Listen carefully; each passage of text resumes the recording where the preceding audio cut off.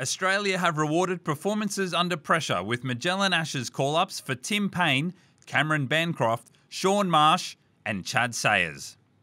An elite gloveman, Paine impressed with a fighting half-century in a first-class match against England in Adelaide. That one's short and played beautifully for a very well-made 50. His batting form continued with an unbeaten 71 for Tasmania at the MCG.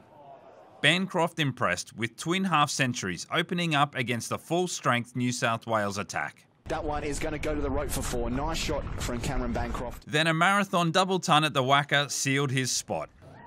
Bancroft 197, uses his feet, he whips it away. There it is. Cameron Bancroft's second double hundred for Western Australia. Shaun Marsh earned his recall after passing 50 in each of the Warriors' 3 Shield games, including 91 against New South Wales.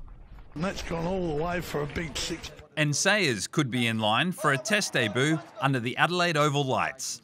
Sayers, who wraps him on the pad, big shout, got to be close, and he's got him. He's got the Aussie captain, Sayers.